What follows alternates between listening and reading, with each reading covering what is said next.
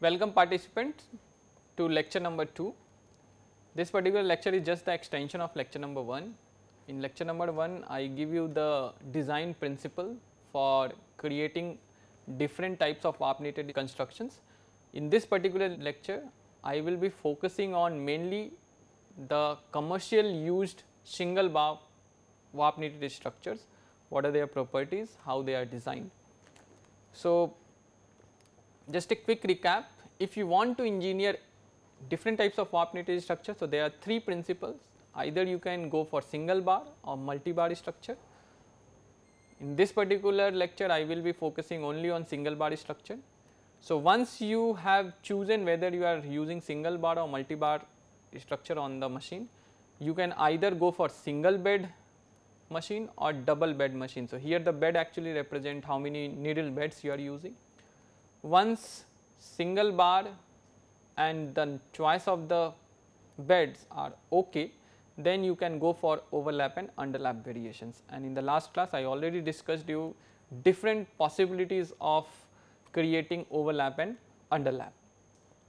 So, this is the single bar and multi bar construction. So, single bar where only one set of guide bar having similar movements is providing yarn to the needle. So, one guide bar is actually associated with one particular needle. So, that is a single bar fabrics, and once two guide bar is there with a particular needle, two guides per needle, then you create different type of structure which is called multi bar structure or two bar structure.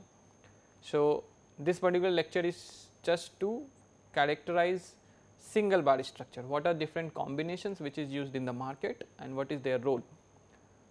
The other possibilities is single needle bed and two needle beds. I discussed in the last class, you can go for one set of bed and you can also go for two set of bed. But if you are creating single bar structure, definitely then you do not need two beds, because obviously only one guide is available with one particular needle. So, there is no need for extra bed in those type of fabric structure. So, single guide bar structures you can create with Tricot machine having one set of needle, one set of sinker and one set of guides. Okay. And once that is done, then you can go for overlap and underlap variations. In the last class, I explained in very detail how you can go for overlap and underlap in opposite direction. So, this is the sequence of lapping diagram where overlap and underlap is in opposite direction. Overlap and underlap in the same direction. So, here you can see the overlap and underlap are in the same directions in the same course.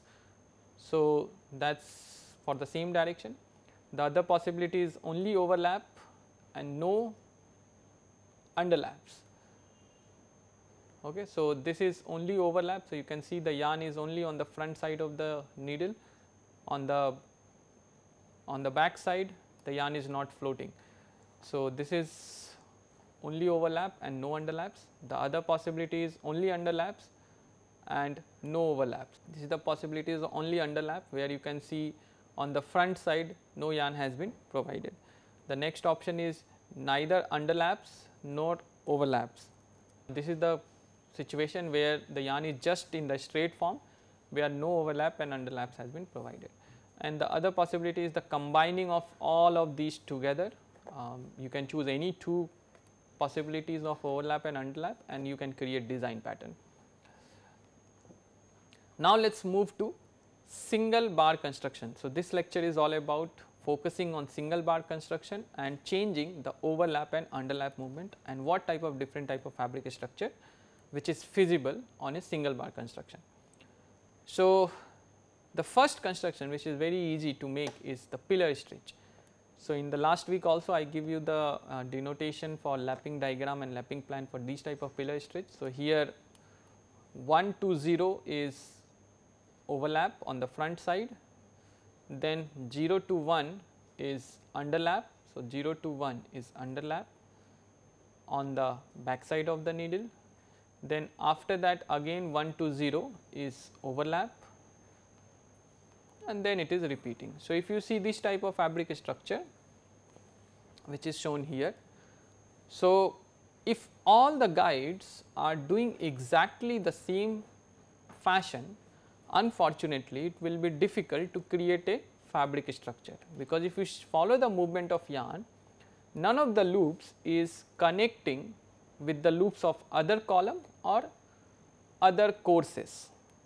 So, if the loops of one needle is not connecting with the loops of other needle, practically the fabric cannot be feasible, because if you see the loops are of the same needle is just being made with the same needle. So, they are not connecting with the loops of other needles. So, this with this each of the individual wales are separate, and if they are separate, then it cannot provide you a fabric. So, to make a fabric, these wales has to be connect together. Unfortunately, when you give pillar stitch, you cannot create fabric, you need some other mechanism to hold some of these wales, and these mechanism are, you can use floating yarns in the weft direction. So, each floating weft will be carrying each wales, each floating weft. So, this is a weft inlays. So, each floating weft is actually connecting all the wales of the fabric, and in this way the fabric will be stable. Otherwise, practically pillar stitch, if you are just using pillar type of loops in the fabric structure, fabric cannot be created. You need other mechanism or other guide, other overlaps and underlaps movement to connect these loops with the other column. So, weft inlays is one of the possibilities. Here is a simple animations, thanks to a School of Textiles from NC State. They used very beautiful animation. So, here you can see this is the weft inlays which is being used. So, this weft is actually going through the entire loops of the same course, and in this way all the wales are connected. So, this is pillar stitch. The other type of pillar stitch is like this. I already denoted its fabric notations. So, 0 to 1 is overlap, and 1 to 1 is underlap, and it means practically there is no underlap. So, 1 to 1 is underlap, and 1 to 0 is again overlap. So, here the overlap is 0 to 1 and 1 to 0. So, there is no underlap. So, this comes under a category of only overlaps, no underlaps. So, if you see this, you will get this type of loops in the fabric, and unfortunately again you cannot connect the wales created by this type of pillar stitch. So, if you want to get the fabric, you need another mechanism to hold some of these wales, again you can use weft inlays. Otherwise, you need to use 2 bar structure, where one will be making pillar stitch and the other guide bar should be connecting those pillars. So, I have one fabric where you will about to at least guess how these pillars, which is creating by each guides, are connected with the help of other guide bars. So, let me show you this fabric. So, if you see this fabric, so this is actually the black one. If you see the black one, they are the pillar stitch. So, each black column or the column which is made by the black yarn is not connected with the different columns. So, how these columns are secured in the fabric? It is with the help of green yarn. So, what green yarn is doing? It is shifting from one column to other column. So, this is how you create the fabric. So, here actually the green yarn which is provided by another guide bar is actually shifting from one column to other column. So, one guide bar is actually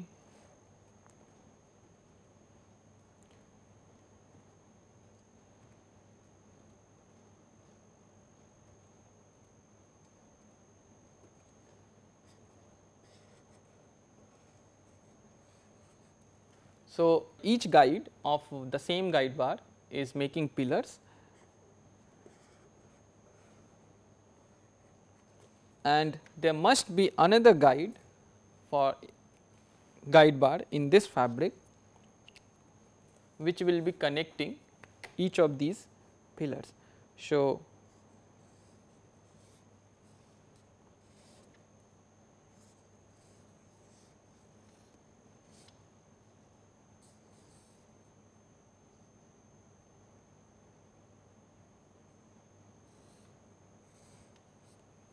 this is how these each individual columns might have secured in this particular fabric. So, this is a classic example of how pillars are used in a warp knitted structure. So, if you summarize these two types of pillar combination, so here one pillar is looking like this, where the loops are somehow open, and the other pillar where loops are somehow closed. So, this is how the pillar stitch has been used. So, in this particular open pillar stitch, underlap is missing. In closed pillar stitch, both overlap and underlap are there, and they are in opposite direction. Okay. Now, let us come to other category of single guide bar construction. It is called tricot. So, tricot is the most commonly used warp knitted structure you will find in agriculture nets or mosquito nets or many other similar types of net fabrics or mesh fabrics. You will find tricot structure. Even in medical application also, some of the guide bar is set in the tricot setting, and tricot setting is the most classic example where the guide bar is shifting from one needle to other needle. So, you can see it here, and this is what we have been doing so far. So, I am not going in detail. So, 1 to 2 is the overlap, and then 2 to 1 is the underlap, and again 1 to 0 is the overlap. So, if you see this particular tricot structure, it is repeating in two courses, and overlap and underlap are same, and they are in exactly opposite direction. So, here the overlap is from left to right, and the underlap at the back side is from right to left. So, 1 to 2 overlap left to right, 2 to 1 underlap from right to left. So, they are in opposite direction. So, this is the classic example of tricot. You will find in most 2 bar structures somehow one of the tricot constructions must be used. So, here again if you see the loops are closed. So, here the loops are closed. Okay. Now, let us go for open type of tricot lap. So, here again if you see this particular lapping diagram, 0 to 1 is overlap on the front side, then 1 to 2 is underlap, and 2 to 1 is again overlap. So, this is what the pattern of 1 cross 1 tripod lap is there. Again it is 1 cross 1, but the loops are in open condition. And how is that possible? Because both overlap and underlap are in the same direction. So, this is how the fabric will look like. So, here the loops looks more open. So, open loop and closed loop is very common, especially in open loop. If you see the direction of sinker loops are and the direction of its head loop is almost in the same direction. So, overlap and underlap are in the same direction in case of open loop, and in closed loop overlap and underlap are in opposite directions. Although the amount of pitch, it means overlap is happening between one needle and underlap is also happening between one needle, one shift needle. So, one pitch is the lateral displacement of each guide in open loop construction and closed loop construction in 1 cross 1 tricot. And the only difference here is the direction of overlap and underlap. Because of this, the two fabrics looks different. In one fabric, loops looks more open, that is why it is called open loops, In other fabrics loops look more closed, that is why it is called closed loop. Another combination will be 2 cross 1 tricot lap. So, open and closed loop combination. So, this is the open loop combination where you can see the loops are more open because the overlap and underlap are in the same direction. Other combination is the closed loop combination. So, here the loops are in the closed fashion. Now, what these numbers actually indicate is if you see both the fabrics, the amount of overlap is 0 to 1 or 2 to 3, but the amount of underlap is for 2 pitch. So, overlap is just 1 pitch and underlap is 2 pitch. So, 2 indicates underlap pitch, 1 indicates overlap pitch, and the direction is what is different here, and because of this the fabric looks different, their pattern looks different. So, this is a open structure, this is a closed structure.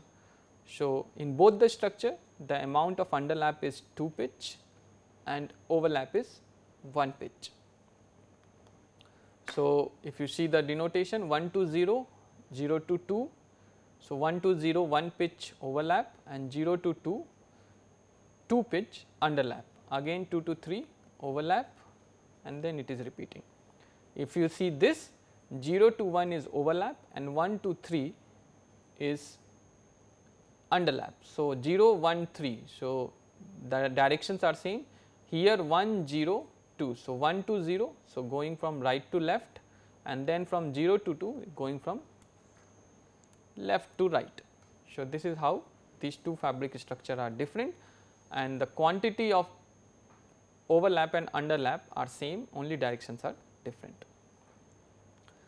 Similarly, other tricot possibilities are 3 cross 1 where underlap is 3 pitch, overlap is 1 pitch, and this tricot can also have open loop construction and closed loop constructions. So, if underlap and overlap in the same direction then it is a open loop construction, if overlap and underlap are in opposite direction it is a closed loop construction. Similarly, you can go for 4 cross 1 where underlap is 4 pitch, overlap is 1 pitch, and we can again design the fabric with open loop construction and closed loop construction. If overlap and underlap are in the same direction it is a open loop construction, if underlap and overlap for each course is in opposite direction it is a closed loop construction. So, this is how tricot comes in the picture. Even if you are using multi-bar machine, one of the guide bar will be set in the tricot position. So, each of the individual guide bar most of the time in warp knitted structure are set in tricot. So, what are the features of tricot in case of open loops and closed loops? So, if you see 1 cross 1 same underlap and same overlap 1 pitch, the directions are different. So, first case directions are same, you are getting open loop, second case directions are opposite, you are getting closed loop. So, what is how these two fabrics will be different? So, if you get 1 cross 1 tricot, usually in open loops the loops are very open. So, it can be very easily distorted, and most of the times when you see the fabric the loops will not be easily visible because the loops can be easily distorted. So, very inconsistent shape of the fabric you can observe, which will be very difficult to observe open loop construction in the fabric. The other thing on the machine, if you will find, if you are creating 1 cross 1 tricot open loops and closed loop on the same machine with same number of needles, since the open loop the loops are in more open position, so you will observe higher width of the fabric. This is similar to the tuck. So, if you remember if the tuck legs are open the fabric width increases. Similarly, here the loops are usually open. So, because of that the width of the fabric which comes from the machine is higher. Since the width is more, so definitely the GSM or the mass of the yarn per unit area will be more for closed loop, less for open loops, and less stretchability because already the loops are in more open state and highly unstable. So, you cannot able to stretch too much compared to closed loop. So, this is some of the features which is and this is how not only the design or the looks of the fabric will be different, but also their some of the basic properties, physical or mechanical properties of these two constructions will be completely different. If you go for different layers of underlap, so let us suppose here you are using going for 2 pitch, 3 pitch or 4 pitch. So, the more underlap you are making, then there will be more floating lengths between two courses, and because of that you will get more GSM of the fabric or more weight per unit area of the fabric. The other big change you will observe is like, since the columns are connecting with the help of underlaps and the more floating length will be there, it will be very difficult to create sufficient shear changes in the fabric.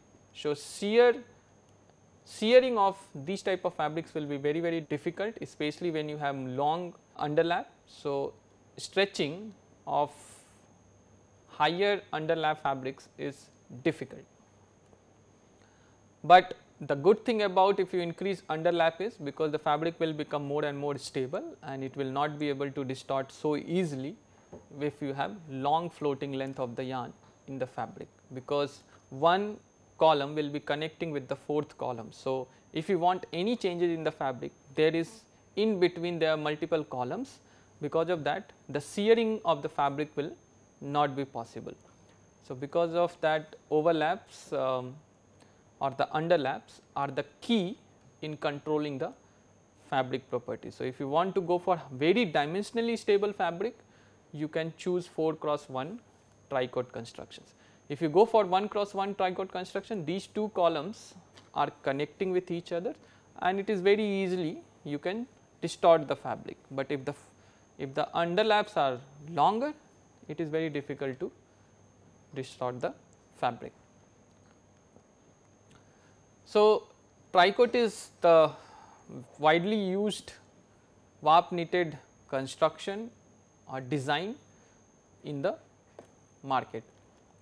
Now, the next construction which is used in single bar warp knitted construction is Atlas construction. So, Atlas is nothing but it is a combination of open and closed loop. The structure looks little bit confusing, but if you carefully follow each of these loops inside the fabric structure following one individual yarn, you can get how you combine different types of overlap and underlaps and you created this type of fabric. So, this looks very complicated, but if you follow carefully it looks very simple. So, if you follow my cursor, so I am following the yarn from here. So, you can see this is the first loop, then this is the second loop, then this is the third loop, then this is the fourth loop, and then this is the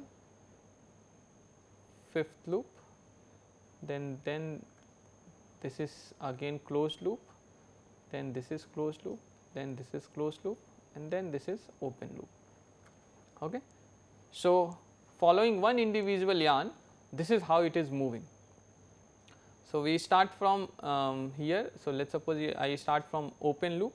So, this is the open loop, then closed loop, then closed loop, then closed loop, then open loop, again 3 closed loop. So, 1 open loop, 3 closed loop, again 1 open loop, 3 closed loop.